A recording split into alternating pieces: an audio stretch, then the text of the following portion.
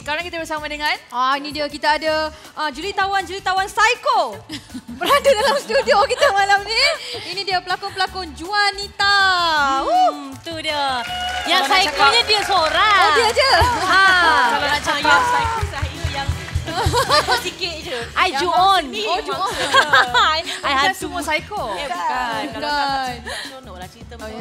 Okey, sebenarnya filem Jwanita ni akan ditayangkan bermula 24 hari bulan September, iaitu pada hari Khamis ini, dan merupakan dibintangi juga oleh Datin Paduka Umi Aidan juga Peran Palare, merupakan filem kedua arahan Osman Ali, filem seram selepas Puaka Tebing Biru. Korang dah tengok Puaka Tebing Biru? Belum. Yelah, dulu aku tengok banyak kali. Aku hafal lah cerita tu. Ini lagi takut ke daripada cerita tu? Ini lagi best, lagi seram. Lagi bahaya. Balik-balik migraine, confirm. Dan random. Okey, sebenarnya macam terus cakap pasal benda tu kan, ada 30 babak yang dipotong disebabkan terlalu over, psycho dan seram. Do you know about this? A little bit. Masa kita buat masa penggambaran filem tu pun saya pun dah warning Abang Osman sikit. Careful lah, jangan terlalu banyak nanti penonton pun serabut kan. So we took the best parts of the movie lah. Apapun it's very exciting. Siapa-siapa pun minat filem seram, We love it. Will suka. Betul tak? Tapi sebenarnya sampai babak makan pun kena potong. Kenapa tu? Makan apa tu? Sebab yelah, tak tahulah penonton suka tak kalau sebenarnya ada satu babak saya masak, saya potong jari orang. Oh my God! Lepas tu saya masak sup lah. Sup tulang dengan... Ini seram sangat ni. Boleh tak? Adakah you Juon dalam cerita ni? Ya. Kenapa? Okey, sebab dia lah. Sebab I adalah orang pertama yang suspect dia punya psychoness tu. Dia yang... So, I macam try to save the family from whatever she's up to lah. So, after that, I kena bunuh.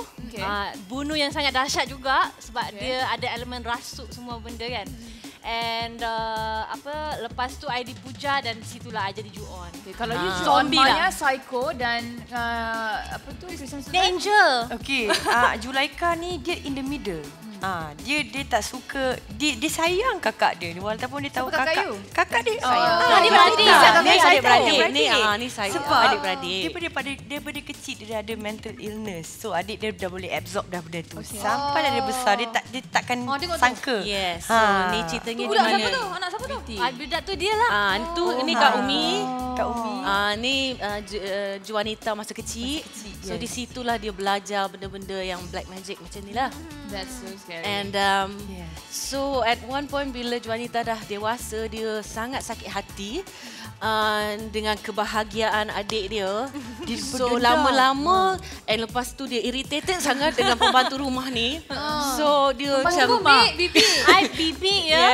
Bibi jadi Juon pula. Bibi yang berkarakter, okey. Nona sayang. Bibi yang cantik. Habis kalau Bibi je muka aku lah.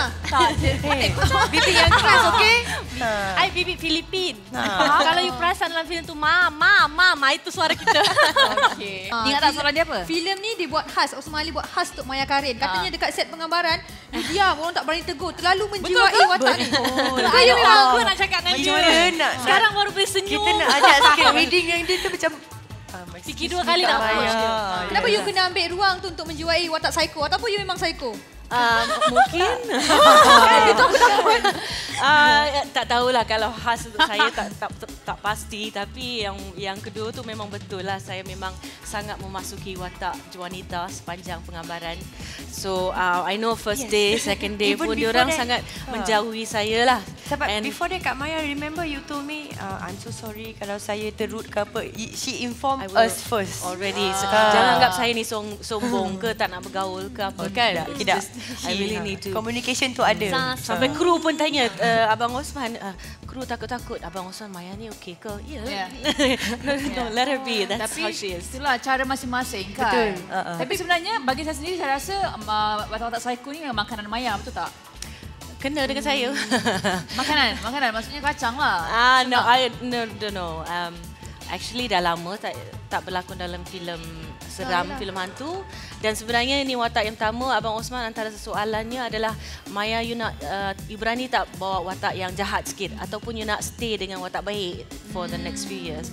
So I said no, the challenge is amazing And then saya dapat bekerjasama dengan more cool actors. It's awesome. It's awesome. How about you bila berlakon dengan Maya, dengan Masha and then berapa hari lagi? So, Masha want Masya, to dengar answer banyak first scene or me? Cerita ni dengar Banyak sangat. Banyak. Tak ada dah. Kan kita tak cukup.